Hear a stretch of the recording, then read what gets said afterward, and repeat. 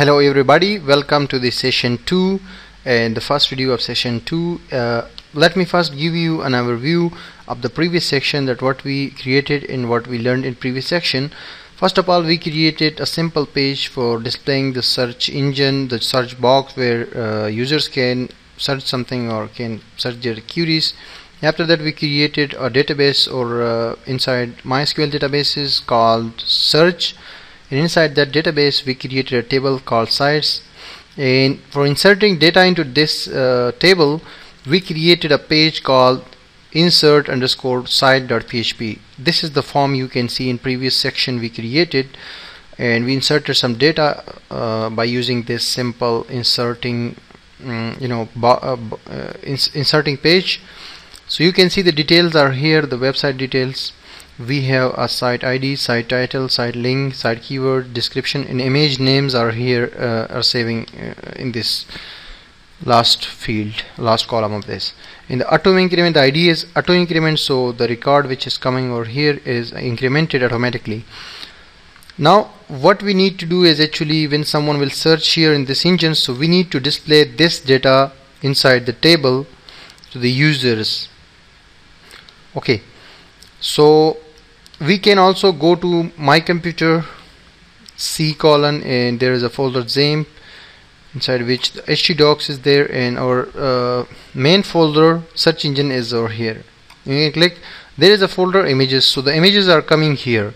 Basically when we are inserting some data using this insert page, so the name, the text data, the string data is going to this table including the image name, which we are saving here, because later on when we will be displaying the results back on this page, so we will need the names of these images and we will insert those images from here, but as a reference we will call the image name. So the same image will be displaying with the same row or the same website or the result. So now what we need to actually do is, the first thing is which is to make this procedure a little bit more easier, and make a shortcut of this folder on our desktop, because we cannot go again and again to my computer and then C and then XAMPP and then htdocs. So why not we just create a shortcut of this folder on our desktop? So the actual folder will be here and the shortcut will be on our desktop, so we can easily access this folder on our desktop. So just right click it. This is a quick tip before starting over this section, and send it to desktop is a shortcut. Now just close it whenever you will need it, so just click it, it will be opening in a separate window. We have created 2 pages so far. The first one is just a simple page, search.html, for displaying this simple search box to the users. In the second page that we created is insert_site.php, which is having some HTML codes, a table, a form, and after that we just created a PHP script to upload the data into the database and move the images into our folder called images. You can see here we used a function move uploaded file, and with the temporary name site image, which we are getting from this line, from this one, and we are saving that inside the images folder, and the image name is this one, which is coming in the variable, from this variable. And also we inserted this all details into our table here. You can see now we can add some more data to the table, so we can then display all the data when someone will search over here. Just go to this folder. First of all, I will just search something on Google, beauty tips for example. So 5 websites that we are having here. This is a website, this is another website. Just we will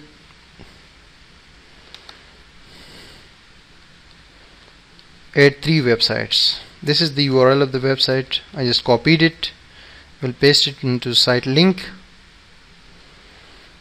and the title will be this one, beauty tips in Urdu.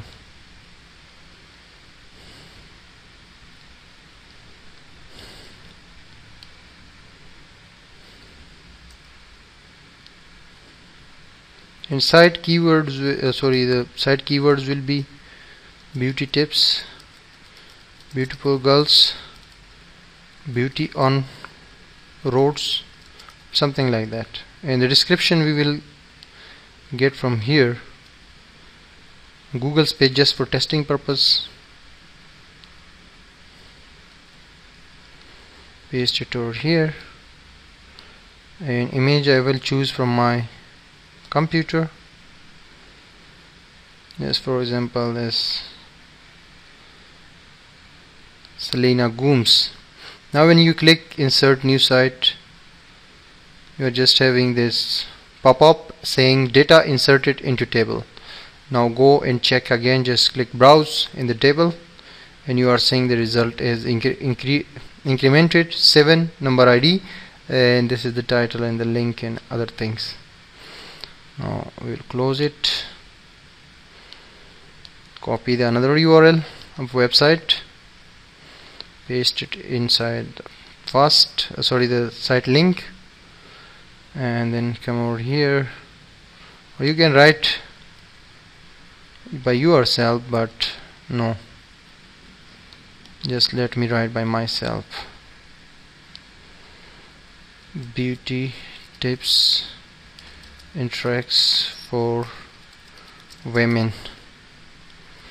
In the same, beauty tips will be the keyword, and I will copy the description from search page here on Google, paste it over here, and picture I will insert from my computer just for testing purpose, just letting you know that how to insert data into the database. This is the picture, site. This is another. You can also find the images over here. If I go to this folder search engine, which is inside htdocs, but we have created a shortcut of that images. So you are seeing here is the image, and this is another image just we inserted right before few seconds, for fashion articles or for fashion sites.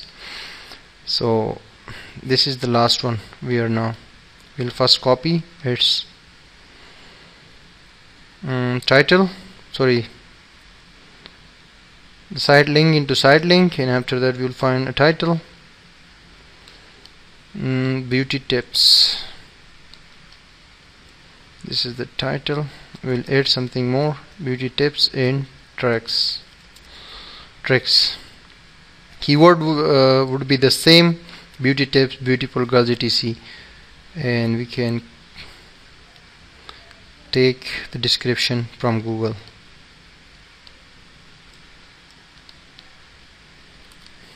In the image I will add from my own computer, local computer. From here, image will be this one. Now just add site. So we have inserted 3 more details, 3 more websites into our table. All of the data is here now. You can see result number 8, and the images name, as well as images are coming into this folder, images inside the search engine main root folder. So now whenever someone will search in this search engine, for example SEO tips, search now, so the person will be going to the result.php page, which you can see in the browser address bar, but there is no page because we have not created any page. We can create it just by Control N in our text editor notepad, and just insert doc type HTML, the single tag for HTML5 extension, after the normal structure of HTML like head tag and then title tag. We will see result page and title, close, head close, and we will insert the body tag, and then we'll close the body tag below here, and after that the HTML tag will be closed. Control S to save it inside the search engine, the same folder, and name it results.php. You can see here results.php. Save,